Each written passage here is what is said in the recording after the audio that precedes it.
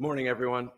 My name is Darren Collins, president of College of the Atlantic. I'd like to welcome you back to day 3 of our 5-day Champlain Institute.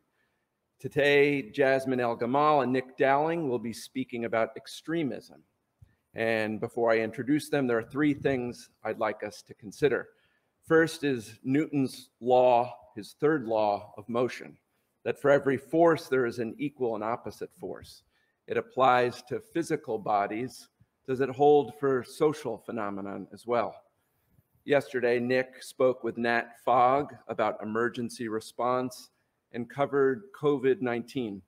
We've seen one extreme stance on the virus, that it should be minimized, it's nothing to worry about. And as a reaction, you also see the way the New York Times has covered the virus, which I believe is equally as extreme.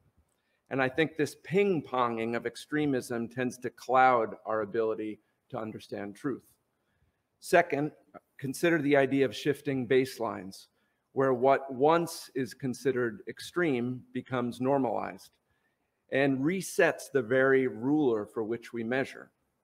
I took a run around Eagle Lake yesterday with Abdi Noor-Iftin, and during that run, he described climate change as the largest threat in his country of birth, Somalia.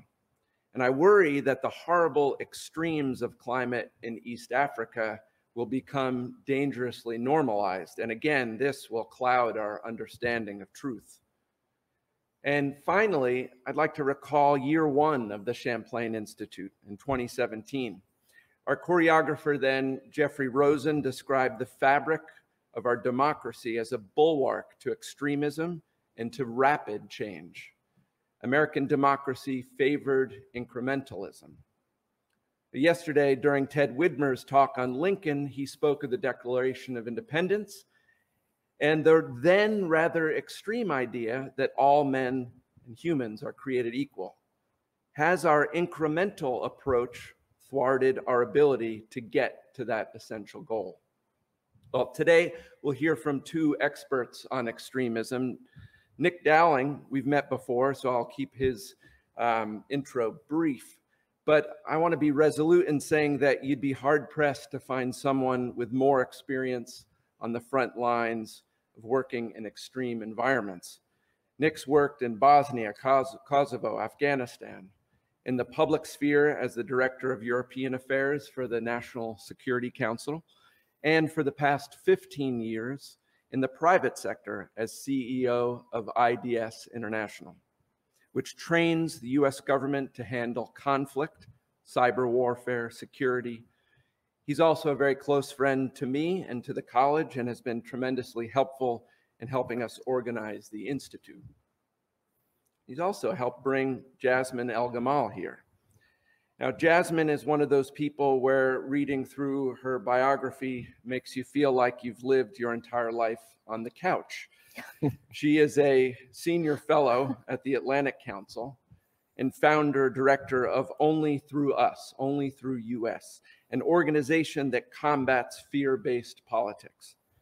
From 2008 to 2015, El-Gamal served as Middle East advisor to the United States Department of Defense, where she handled the Iraq, Lebanon, and Syria portfolios.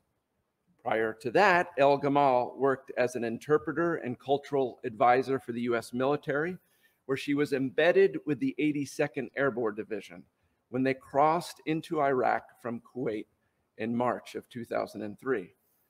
Later, she was in assignment in Kuwait, Qatar, and the United Arab Emirates.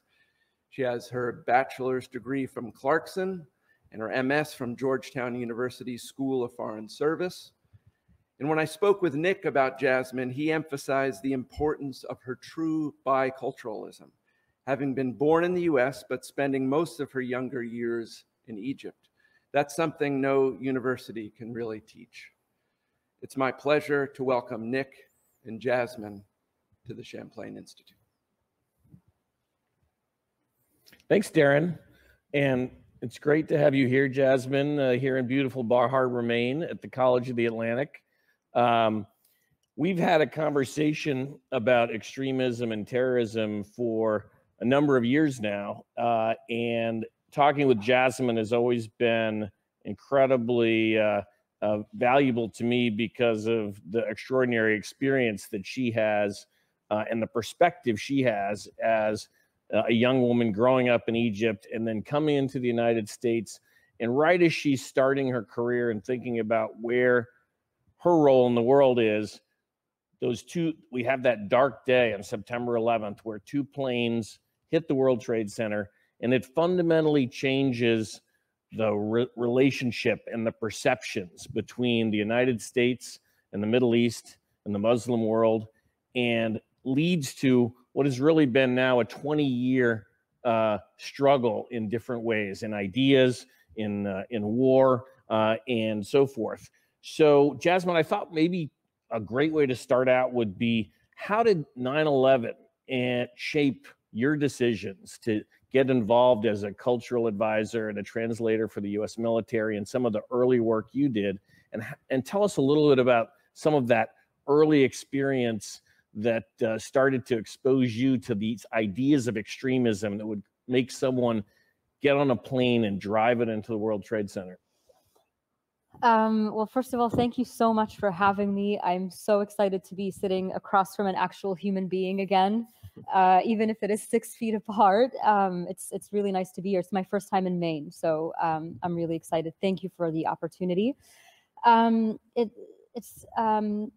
When you talk about 9/11, I think it's been so long now that you kind of talk about it as just something that happened. It's become, 9/11, there's pre-9/11, post-9/11. But when you go back to that day, and for people like us who were around and we were adults when it happened, it's really impossible to overstate how incredibly earth-shattering that was of an experience for us as Americans, but also for me in particular, and for people like me who are bicultural, who are Muslim American, who had grown up in the Middle East and the US. To have this event happen was not only painful to us as Americans or American citizens, but it also really went deep to the core of who we are and what it means to be both Muslim and American, both Middle Eastern and American. It kind of shattered this very calm sureness that we had about who we are, almost like an innocence that was never, we have never been able to retrieve again. And so when it happened, myself, like many people in my generation, I think that the first thing that we wanted to do was just seek answers and explore what this meant for us. What does it mean? What does it mean, and what do we do about it? It just sort of was one of those things that you can't just sit and absorb and then move on with your life. It changed everything for us. Before 9/11, I was studying marketing at university. And then after 9/11, of course, everything changed, and it became this 20-year struggle and challenge to really figure out not only who I was and what my role was in the world, but also why something like this happened. And then as an American, and especially as an American who later worked in policy, were we approaching this challenge in the right way, or were we making things worse? My career started in Washington working on the Balkans. And what we saw there was the political growth of nationalism, very extremist Serb nationalism and Croatian nationalism that split this country apart, that created this terrible civil war in what had been Yugoslavia, and this vile, racist, hateful politics that took the Dayton Peace Accords to resolve. But even to this day, 25 years after Dayton, that country is still very divided as a result of sort of the evils, I would say, of extremism and that nationalist sort of thought of that us versus them. Your first job in this space was with the 82nd Airborne, is that right? And you went in early on into Iraq in the first waves. What did you learn from your service with the 82nd and working in towns and villages with civil affairs officers in Iraq about the nature of what was going on there, and particularly as it relates to this topic of extremism? I think what struck me the most, and I was very young then, so a lot of the things that I'm about to say to you, I definitely learned way in hindsight. I mean, it took me years to process what had happened in Iraq and to think about what it meant and the lessons learned and things like that. So I'll say just one thing that I think is important before I answer your question, which is the fact that when we think about the US response to extremism or the US response to terrorism, I think it's important to note that it was a response that was rooted in extreme trauma because of what happened on 9/11, which was unprecedented in our country. But it was also rooted in the sense that the threat was foreign. And the reason I think that's important is because it goes to what you just said, which I think is at the heart of this conversation, this us versus them dynamic. The people that flew these planes into the World Trade Center were foreign, but they were also Muslim. So then all of a sudden, Islam became foreign, and anything associated with Islam became foreign. It was a foreign threat. They were the other. And so when we went into Iraq, I was working with a civil affairs team, and we were meant to kind of start laying the ground for reconstruction of schools and hospitals and villages after the US invasion.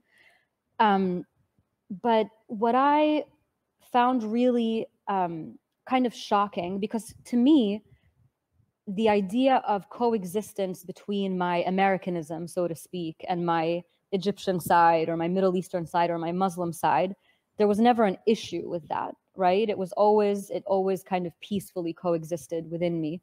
I didn't think one was any stranger or more foreign than the other. But when I went into Iraq, I suddenly found myself sort of in the middle between two different sides that did very much see each other as the other, as the stranger, as the foreigner, as the threat. And so, you have to remember that a lot of the soldiers that went into Iraq at the time, they were young, they were 19, 20, 21 years old. A lot of them hadn't been in the Middle East before. They didn't speak the language. It was a very scary environment for them. And vice versa, on the side of the Iraqis, kind of looking at these US soldiers, very imposing, coming in, banging down on doors. And so it really created this friction and created this sense of, you are the other, you are the threat, and we have to deal with you that way. And the reason I describe it that way is that because I think that despite the best efforts on either side, it was just inevitable that the two sides would start to see each other in a very threatening way, and therefore react in a way that we might call extreme today. Yeah, this reminds me of what Darren said in the intro about this. Does Newton's law about a reaction and a counter reaction apply to sort of political and social dynamics? And I think we would say yes. How has the West done in dealing with that initial trauma and sort of counter reaction that we just discussed, sort of over the course of these 20 years? What do you see as some of the things that we may have done well and some of the things that we're still struggling with in terms of trying to make sure that, continued violence and conflict between the Middle East and the West is not, an ongoing problem? So I remember when I was in Iraq, I'll tell a short story. I remember we were at some point in this village in the south, and we were kind of going door to door, and we were looking, the unit that I was working with was looking for someone who was reportedly part of Fedayeen Saddam, who were basically the fighters that were loyal to Saddam Hussein at the time. And they were knocking on doors, going door to door, and I was there to act as the translator. And we knocked on one door, we went in, and the person that we were looking for wasn't there, but this family was there, and they were kind of cowering in the corner, extremely afraid and looking at these soldiers like, what are they going to do to us? And I will never forget that there was this little boy, standing in the corner, kind of crouching in the corner, actually looking at us with wide eyes and just really scared, obviously. And I was trying to talk to him and kind of explain what was going on. But I could see that the soldiers that I was with, when they looked at that boy, they kind of saw him as part of this overall threatening environment that they were there to protect their homeland against. All of a sudden, this wasn't a little boy anymore. You know, he was Iraqi. He was, you know, a potential something, always a potential something, right? And I remember just thinking, that's really bad. That is really, really dangerous. How do we combat that, especially in an environment, in a combat environment, in an environment of trauma, of distrust, of fight or flight syndrome, you know? And so, and that kind of, that undercurrent of distrust and fear has been ever constant in the US response to the extremist threat. And when you ask me what we've done wrong and what we've done right, I mean, when you look back at what the US did in response to 9/11 and then subsequently in response to extremism, you know, writ large, we had the invasion of Iraq, and then we had Guantanamo Bay, Cuba, which we haven't, you know, discussed yet, but I was there also as well as a translator and saw our response there.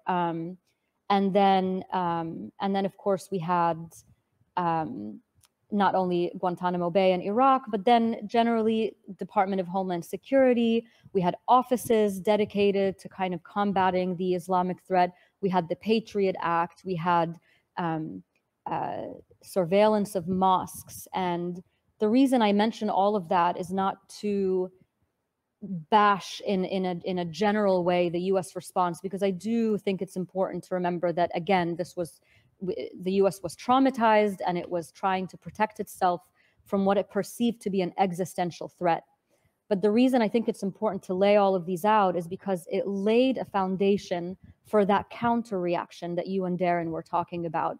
All of a sudden, whether it was subconsciously or consciously in the American psyche, Muslims became threatening, Islam became extremist, and we were no longer able to distinguish or differentiate between American Muslims who were actually American on the same side and the actual terrorist threat.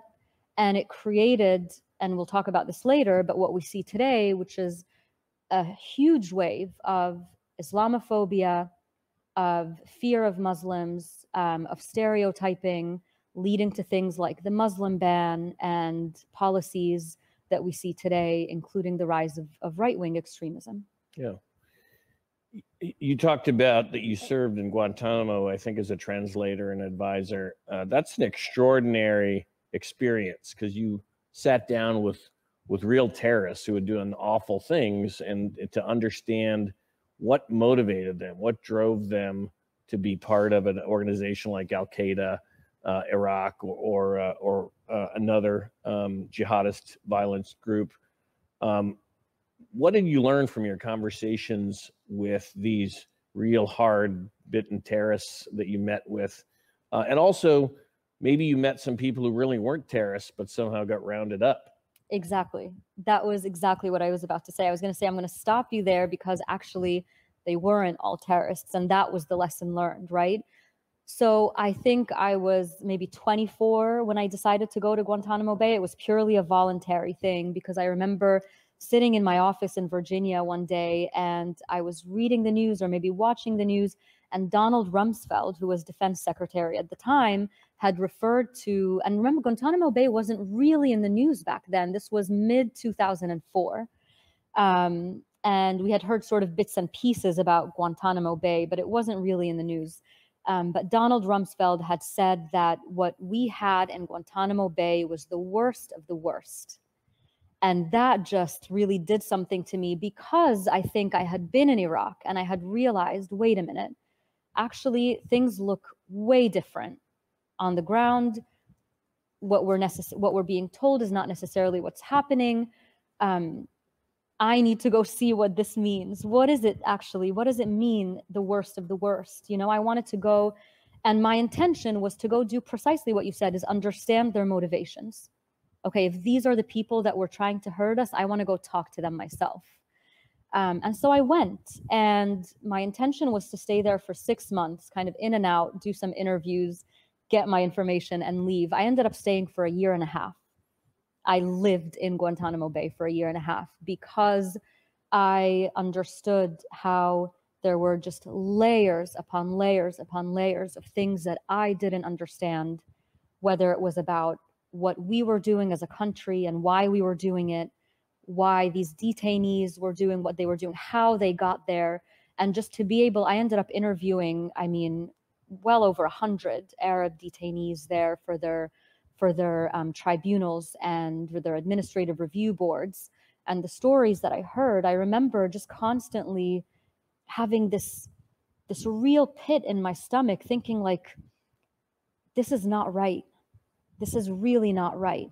And, you know, sure enough, I mean, many of the detainees in Guantanamo Bay ended up being released for either lack of evidence or because we genuinely had rounded them up by mistake. And again, this is not a blanket criticism of US policy, but it just really highlights the importance of and the difficulty of nuance when it comes to our response in these situations, right? Kind of trying, like, really understanding the huge burden of responsibility that we have on our shoulders as Americans or as American policymakers when we are going out and addressing a threat like this, to really be careful, to really, and this goes back to the organization that my friend Susanna Cunningham and I started, to really not let our response be fear-based, right? Because when it is fear-based, it creates more problems than it solves. So you have to wonder how many people who are at Guantanamo Bay erroneously or unfairly actually ended up becoming extremists afterwards because of how unfairly they were treated by the Americans and what kind of problems those created later. Yeah. Fear is a real fuel for extremism and those counter reactions we've talked about. The other one that we talked about a lot when I was working on the Balkans portfolio was the issue of grievance. And that is, you know, nationalist politicians intentionally planted the idea of grievance. You know, we are suffering because of what they did. They have treated us unfairly. You know, we're the ones who have been are the victims here. As we think about sort of extremism, fear, and grievance, I think let's pivot a little bit to thinking about challenges in the United States today.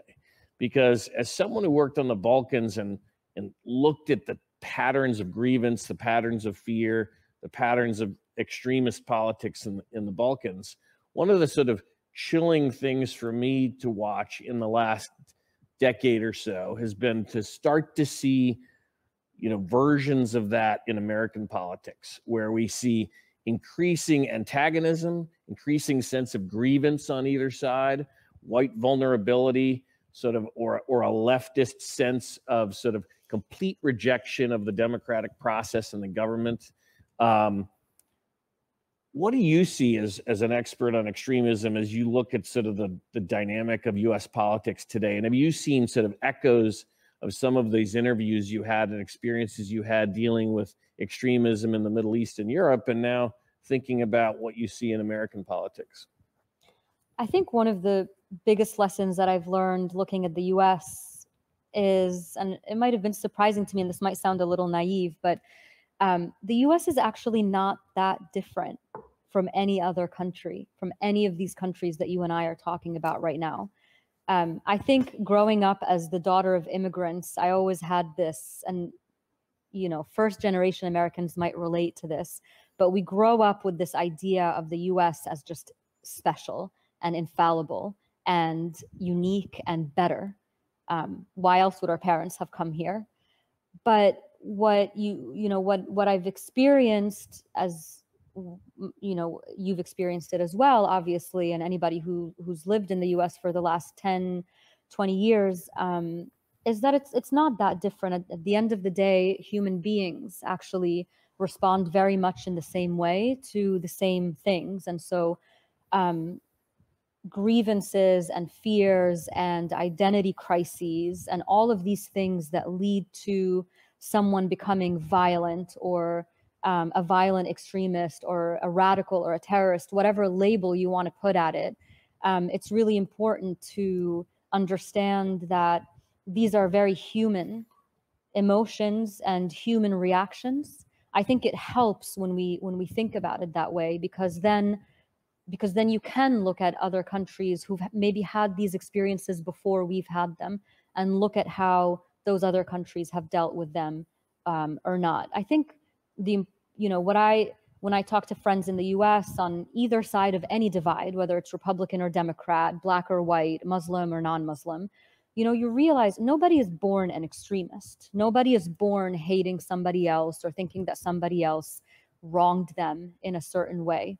It's a narrative, it's experience, it's all of these things wrapped together. It's what we're told by our leadership, it's what we read in the media, and all of that creates an identity and a narrative in ourselves that shape our actions and that shape our views. So when I see what's happening in the US today, I see people who are hurt. And what troubles me is when I see somebody trying to say, well, I hurt more than they hurt, or it's my turn now, or, actually, if somebody says to you, I'm hurt, if somebody says to you, I have a grievance, that's valid. It's a valid feeling.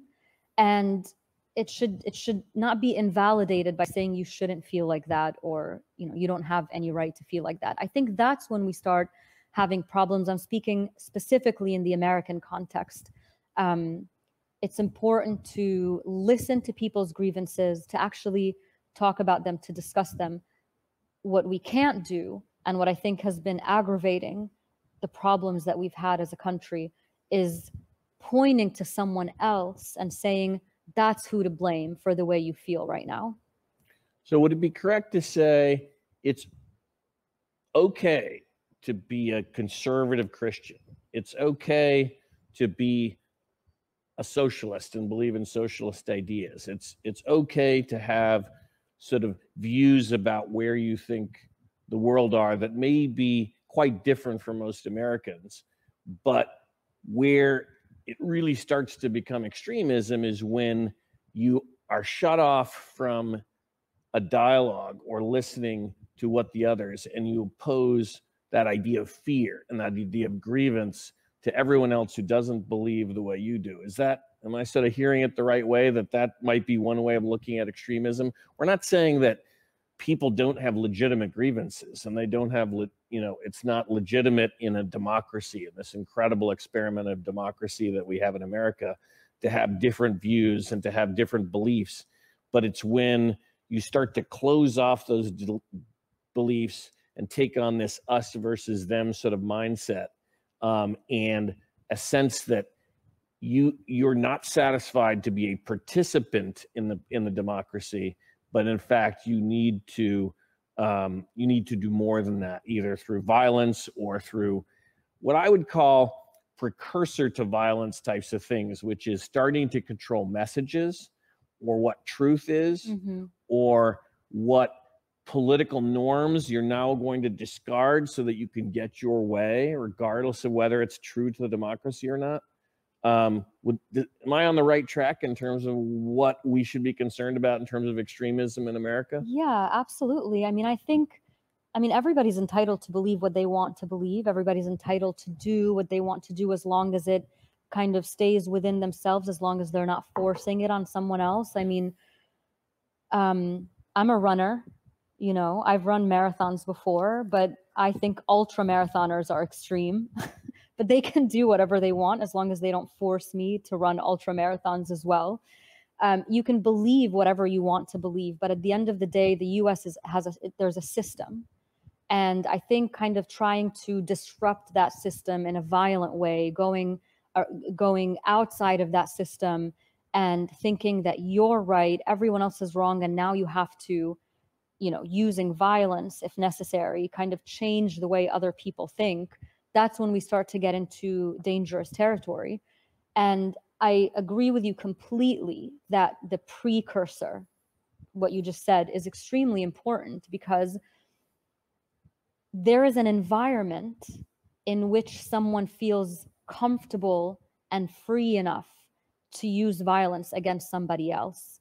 When there's an environment that is enabling, that says to the other person or makes them feel like you can go ahead and do something to hurt somebody else, that is just as dangerous as the act itself, right? So just as an example, so we're not being vague, I mean, when President Trump was running for president during the campaign, the last campaign, he very famously said during a rally, I think a campaign rally, he said, "Islam hates us." So if I said to you, something hates you, what's your reaction? I mean, how do you feel? What's your reaction to that? Yeah. Defensive and wanting, distrustful of them and so forth. Defensive, distrustful, exactly. Right? Defensive, distrustful, fearful, ready to protect yourself and your family against this thing that hates you. So was that speech violent? Did the president or the candidate at the time, did he commit an act of violence? No. But did he create an opportunity or an environment where someone could commit an act of violence? Yeah.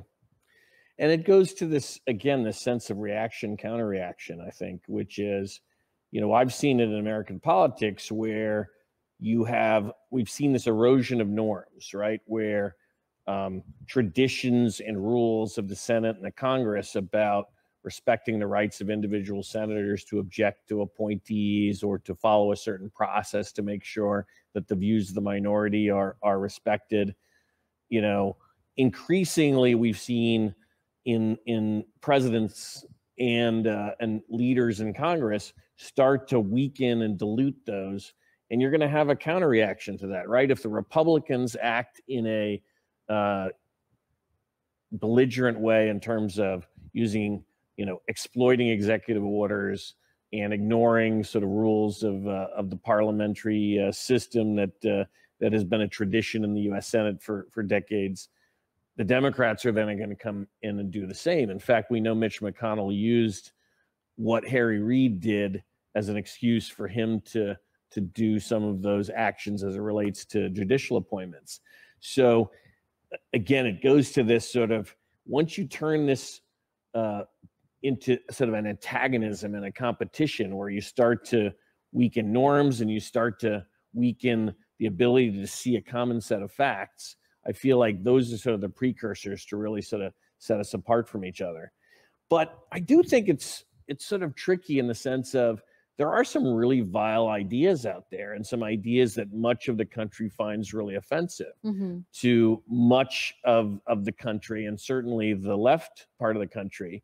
You know, any idea of expression of white nationalism or white vulnerability or this all lives matter is offensive. And the idea that we shouldn't even let people like that speak, we shouldn't let those people be part of any organization that we deal with and so forth. There's this real sort of sense of sort of attack on that side.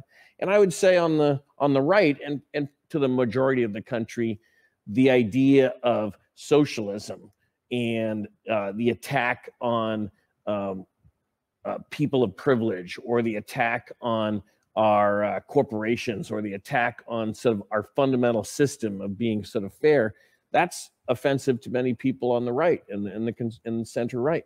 So how do we allow in this democracy people to have views that are very vile, that seem racist or seem you know, antithesis to liberty, and in a constructive way? How do we deal with that without letting it become antagonistic like that? You know, I have these conversations, or this particular conversation, I have it a lot with my European friends. And the US and Europe are very different on that particular issue, in the sense that in the US, we've always valued freedom of speech above all. I mean, this is a country where you can say anything you want and where you can think anything you want, no matter how vile it is. And for one, this is something that I very much value as well. I think this goes to the core of who we are as Americans. So, you know, for example, in France, it's illegal to say something anti-Semitic. Do I appreciate when someone says something anti-Semitic? No, I think it's vile. But do I think that people have the right to say, to speak their minds? It is who we are as Americans. I think it is very dangerous to try to censor people's thoughts or ideas. That's not who we are, I think. But I think the problem comes when you start to think of these ideas as a zero-sum game. It kind of goes to what you just said about there's no room for different ideas. It's my way or the highway. That's when the problems start. That's when extremism takes root. It's when everything, if that person wins, that means you've lost. And I think that's where we are right now, unfortunately. That's what I see in the US, whether it's, I mean, and it's not a generational thing, it's not a color thing, it's not anything. It's the same on the far left as it is on the far right. It's this idea that you should not be allowed to say or think or do whatever it is you're doing because it's wrong. How does the changes in the media over the last decade or two affect this thinking about us versus them and the others? What do you see in that? Let me just say one thing quickly before I answer that. The reason I think this zero-sum game, kind of trying to silence the other, is so dangerous is because I think that, and we've seen this again in other countries and other situations, when a person feels that they cannot express the grievances that they have verbally or, you know, in a way that is non-violent, they might resort to violence to express their feelings. So I always think it's better to let someone say what they want to say, let it pass, let them have their, there was some, I remember my dad used to tell me that in Egypt, you know, Egyptians are famous for their jokes. They just joke all day, no matter how miserable their situation is, they have a joke, they make a joke out of it. I remember him telling me that rulers throughout, you know, Egyptian history, they always allowed, they would always allow, it doesn't happen so much anymore, people to make jokes about them. And it was because, you know, if they're joking about us, if they're kind of letting out their grievances through jokes, then they're not going to do something that gives us more of a headache. So it's kind of that same concept. So that brings us to the media and the role of the media. The thing is, Nick, I mean, when you look at the media today, we were talking about this last night, right? Our media is so polarized. It's a reflection. It's both a reflection of our society and it's kind of the cause of some of the polarization that's happening in our society, in the sense that, okay, if you're Republican or Democrat, let's say, you can be watching two different channels reporting on the same incident or the same event, but the way that event is being interpreted by these two different sides, let's say Fox News and CNN or whatever, by the time that information gets to you, it is a completely different event. So not only are you not able to discuss the event because you're watching different news channels, or you're not watching, you know, the liberal is not watching Fox and the conservative is not watching CNN, but the event itself is in question. The interpretation of the event is different.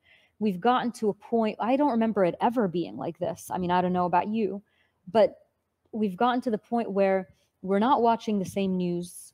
We're not interpreting the same events in the same way. The same event can have two completely different interpretations. And it's almost like there's this almost physical barrier between different sides that is not allowing us the chance to even reach out. How many friends do you have on Facebook that completely disagree with your point of view? And even if you wanted to find someone on Facebook to engage with, how would you find them?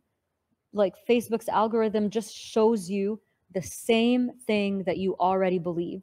How are we supposed to reach out to people who think differently than we are? So you have a situation where Americans are now completely not just polarized, but siloed in their own worlds. And one world doesn't have to have any contact with the other unless you make a proactive effort to do so. Yeah, and we know that, you know, control of the media and the message and the facts is what tyrants from the beginning of history have used, and that is they tell their version of the facts to control the population and to control their political constituency, and use of things like grievance and us versus them thinking and sort of classic tactics for a dictator or a tyrant or a political nationalist who's trying to control their population. So as we see media dividing us into camps, and we just keep feeding ourselves the same,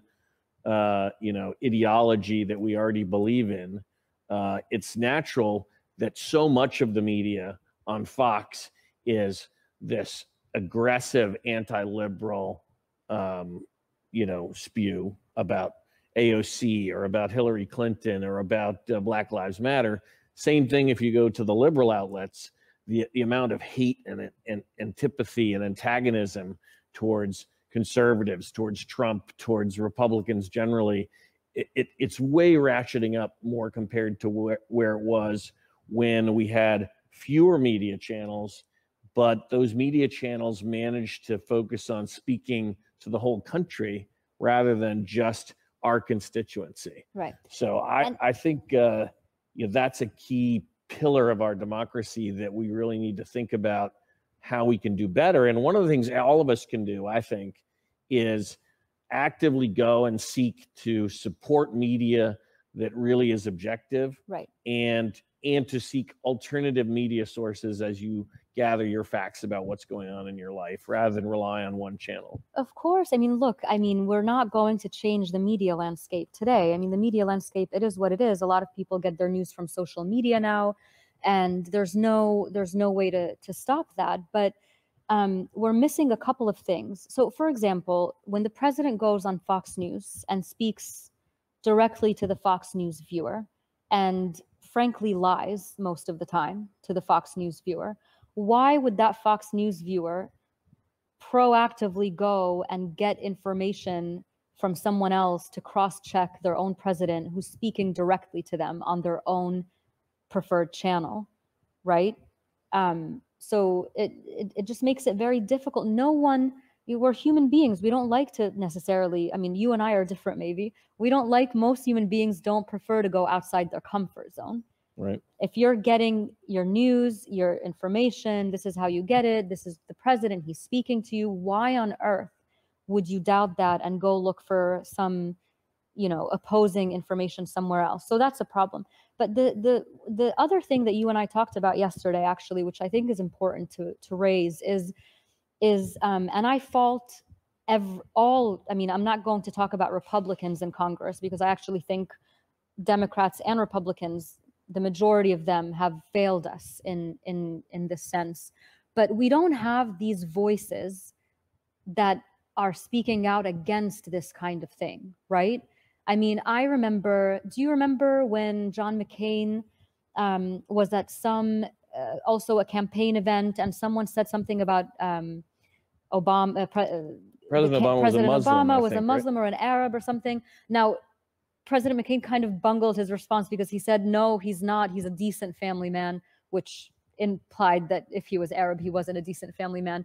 But what he was trying to do actually was speak out against someone saying, you know, this person is, he was defending what he believed, he was defending his political opponent. I mean, that's right. Basically what matters. And, you know, you and I were talking about if he was alive today, or if, you know, President Obama, or frankly, President, you know, George H.W. Bush or Clinton or anybody, this is not a political statement. If they were around today in a position of leadership, and Representative Yoho had said what he said about AOC, they wouldn't have stood for it. They would have said something. They would have said, that is not okay. I know you might be a member of my own party, but that is not okay.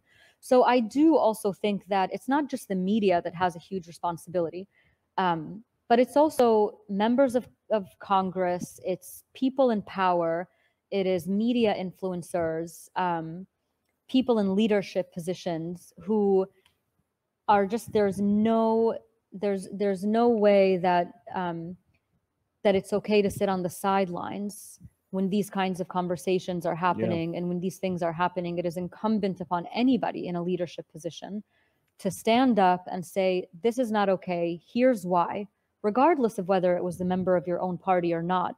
And I don't think Democrats or Republicans are frankly doing a very good job at this.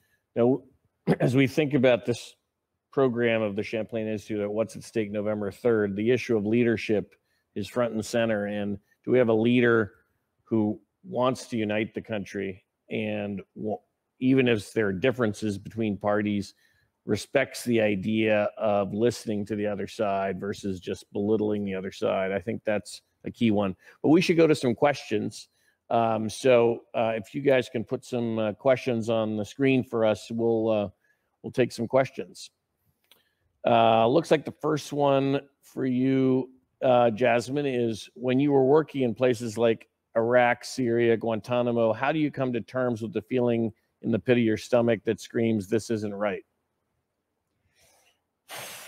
I don't think I think I still struggle with that, 20 years later or 16 years later, honestly. I think that it is, first of all, it's important to listen to that feeling, because I think sometimes we have a tendency as human beings to brush things aside that we're uncomfortable with, especially when we don't feel like we have the answers. But in my case, specifically to this question, I kind of devoted my life and my career to trying to make it right in very humbly speaking, obviously, but in any tiny way that I could. So I mentioned that I ended up staying in Guantanamo Bay for 1.5 years instead of 6 months. And that is solely, it's not because it was a great place or a very fun place to stay in for 1.5 years, but it was because I just felt a huge sense of responsibility. A lot of the detainees had grown to trust me as a translator. They believed that I was relaying, I was not an advocate, and I was not in a position to say, oh, I think he's innocent or guilty. That never crossed my mind. But all I was trying to do was just very faithfully relay everything that they were saying to the American soldier who was judging them, sort of, on the and vice versa. That was just my job, to make sure that every word that they were saying was being transmitted faithfully. And because a lot of them came to trust that I was doing that, and I was very young, I didn't really have an ideology or anything like that. I didn't have any baggage in terms of where I was coming from. That many of the detainees that I was working with would refuse to speak unless I was the translator. And so I ended up staying for 1.5 years, and I finally left because I realized, okay, I think this is what I need to do. So I ended up applying to Georgetown, the School of Foreign Service, from Guantanamo Bay. I said, if I get in, I'll leave. If I don't, I'll stay. So I got into Georgetown. Initially, I wanted to be a foreign service officer. So I left Gitmo, I went to Georgetown, and then after Georgetown, I ended up getting this job at the Pentagon, and really tried my best for 8 years as a Middle East advisor to inject the point of view of the Middle East into policy-making decisions, and vice versa. So that's how I tried to make things right, so to speak, and get rid of that feeling in my stomach. But it's still there, Yeah. Let's take another one.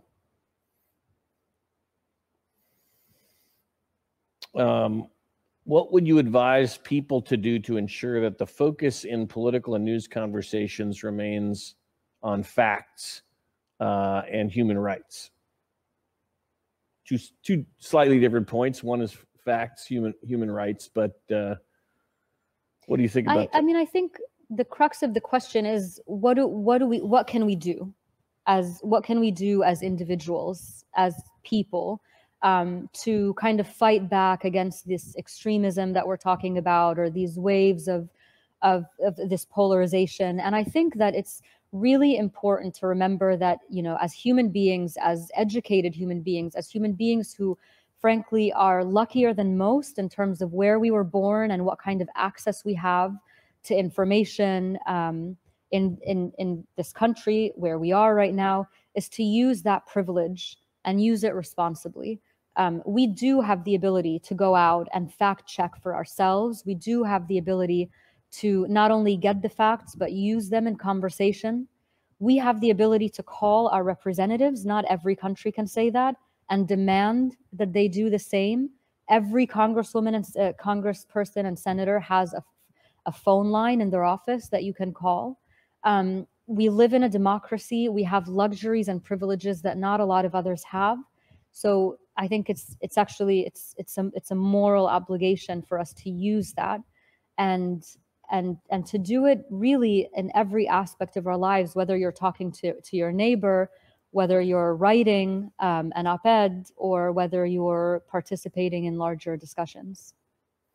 Yeah, I would agree with that. I would just say we need to think more, and this is where this leadership point is key. We need to be able to embrace the idea of what needs to change in our country and what is a valid, important, robust political debate, whether it be about racism or whether it be about inequality and so forth. But how do we do that in a way that doesn't create this antagonism and this sense of us versus them? Whereas the sense of this is a problem we together must solve, rather than this is a problem you created and you are the enemy on that. And I think as we go through both in the sources of information that we look for, and as we look at the leaders that we vote for, and in the communications with our colleagues, how do we make sure that we have a robust discussion of where our country needs to go without turning it into a confrontation and one where it's exclusion? If I can say something, because I know Sure. we have more questions and I'd like to get to all of them, but I think the key word here is discussion. I think the key word here is discussion. We need to allow for these discussions to happen, right? I mean, we hear a lot about cancel culture now, and you're not allowed to speak, and you're not allowed to come to campus because what you're saying is hurtful. I don't agree with that, because if you don't have that discussion, how are you even going to begin to heal the rifts that are happening in our country and our society? So as a quick example, I remember one time I was maybe on CNN or some news show, and I said something that one of the viewers perceived to be derogatory against the US. I think I was criticizing a response of ours on something. So he wrote to me on Facebook, my message, my direct messages are open. And he said something very, very aggressive. He said something like, if you don't like it, why don't you go back where you came from, or something like that. And instead of ignoring him or blocking him or replying in a derogatory way, I said, I'm sorry you felt that I said that. Here's what I meant. I mean, what do you think? And then this guy wrote me a message this long about how, it's just that nobody cares about the middle class anymore. I've been struggling. I lost my job. And he just went into his grievances, his hurt, his fear, and frankly, his frustration with politics and with our politicians, that they're not paying attention to him and that he's not heard. And when he felt like that, he lashed out against someone, because that's the only thing he had to do. Now, I'm not saying this is easy all the time, and I'm not saying everybody has the time to do that. But when you do, I think good things happen when you open that line of communication and you actually try to have a discussion with someone, even if they're attacking you, because attacks come from a place of fear and hurt and grievances, as we've discussed. Totally agree. I hear this phrase, oh, you can't even talk to those people. Exactly. Expressed by people that it's just useless and pointless. I do understand that it can be difficult, that political debate, especially in this charged environment today, it can be unpleasant to a lot of people and so forth. And everyone has to make their own personal choices about that. But as a nation, it is essential that we keep talking to each other, I think. Let's take another question. I think there was an interesting one about violence. How does a democracy survive when we may be looking at large-scale violence in our country? Is that something you're worried about, that we could potentially see a further downward spiraling of violence in the U.S.?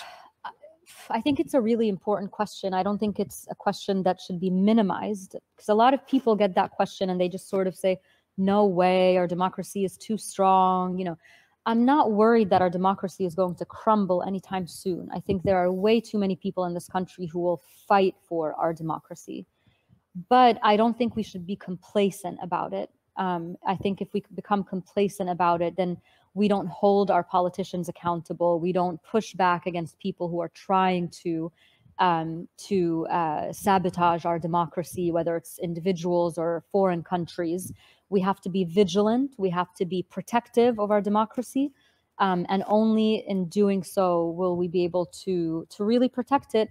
But it's strong. I mean, you just have to look at the Muslim ban and how it was overturned in an environment of fear after 20 years of otherizing Muslims, and we still were able to the courts came through, decency came through. This is a country that is very protective of its democracy. I don't think that we should worry about it, but we should definitely do our best to protect it every day. One of my favorite Martin Luther King quotes, and I could be getting it slightly wrong, but he said, "A riot is the language of the unheard." A riot is the language of the unheard. Now, King is known for being a nonviolent protester, and yet here he's talking in language that seems to express some sympathy, at least, for a riot, which is an act of violence. And I think my interpretation is King was against violence, but he's saying when it happens, it's important not just to, see those people as a problem or as the enemy or as criminals, but to sort of say, what is sort of inspiring that? And I think this is the core, from my perspective, challenge here is how do we allow, a level of political activism and protests and the types of actions that it was necessary to happen in the civil rights era in order to get the types of change we made. We just lost our cherished Congressman John Lewis, right? Who is known for that incredible walk in Selma across the Edmund Pettus Bridge, and he suffered, violence at the hands of the police in that act. And that act of courage really has come to symbolize the type of sacrifice and the type of act that the civil rights leaders of that period did. But we shouldn't forget that we had, we had a lot of people, especially a lot of whites in that era, saying, "Oh, this is violence, and this is going to stir up civil war and so forth." We do have to be guardians of the fact that we're on this downward spiral, and I think that there is a real risk of greater violence and instability in this country. But we have to also recognize that we absolutely need to protect and support the right of our protesters to be out there provoking, making our politicians and our country focus on the question of racism and injustice and these other issues. I think I'm so glad that you made that point, because I definitely don't want to come across as appearing to suggest that talking is going to solve everything if only we do it. I love John Lewis's his line about good trouble. Don't stop making good trouble. I mean, there are certain things that will not, the protesters and the marchers, you can say that, you can acknowledge that to get to where we are today, we're finally, we're starting to take police brutality against Black lives seriously, and against systematic racism seriously. It didn't just come from talking. So yes, we absolutely have to protect that right to march, to express ourselves even in anger, because these are things to be angry about, but also to make sure that that doesn't spill over into unbridled violence to no end. Yeah. I saw a question on something about personal habits or something. I don't know what that was saying. I think we may be out of time. Let me make a short comment and then give you the last word, Jasmine.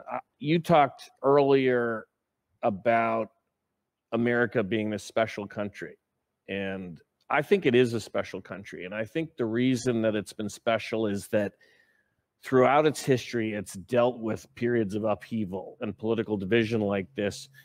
And for the most part, our structures, our incredible infrastructure that the founding fathers set up and that we've continued to evolve and improve, have worked through those issues and made our country better. But there's a point that a mutual friend of ours, Will Wexler, makes, which I really like. And he said, you know, President Obama spoke about the long arc of history and how expressing a view that the long arc of history is one of progress and one of goodness. And Will made an interesting point, which I really agree with, which is he says, I think President Obama has it wrong, which is that left without leadership, left without human courage, left without human ingenuity, the arc of history is towards violence, it's towards hate, it's towards the negative. What makes us better is struggling against our own human nature and struggling against vile thoughts of antagonism and fear and grievance and so forth. It's an interesting sort of contrast to President Obama's idea, but that I like this idea that as we think about the problems of extremism and violence around the world and in our country, it is a struggle to overcome our human tendencies towards fear, towards hatred, towards saying, oh, those other guys are the problem. Last word for Jasmine. Well, first of all, just thank you so much again for this conversation and for having me here, because I just think it's such an important conversation, and it's been a pleasure to talk to you and the Champlain Institute and the College of the Atlantic. I'm really grateful. I guess I would just say that I don't, again, this idea of whether the US is special or not, or whether it's better or not, it's up to each individual to decide how great America is, or whether it's the best country in the world or not, or whatever. But what I think is really special about the US, I mean, I grew up outside the country. I've lived and worked in all over the world. And what I love about the United States is not that it's inherently good, or that it's inherently special, or that it's inherently better, but it's that we genuinely, in general, we have this idea of what we could be, and we are always trying. We are always trying to be better. And yes, we fail constantly, but we try again, and we do bad things and we try again. And there's this constant, struggle to kind of live up to our expectations of ourselves. And that's what I hope will never change in this country. And I hope we can continue to be an example to people of what you can do when you keep trying to be better. Hear, hear. Okay. Well, I think that wraps things up for us. Darren, take us home. All right. Nick and Jasmine, that was extraordinary. It was a really fantastic hour. Thank you both. And this is just me with a reminder that this evening, starting at 5 o'clock, we'll hear from Kay James, the Executive Director of the Heritage Foundation. And then at 6:15, we'll hear from Senator George Mitchell and a talk called The Reach of History. So thank you all. Have a great day, and we will see you later this afternoon.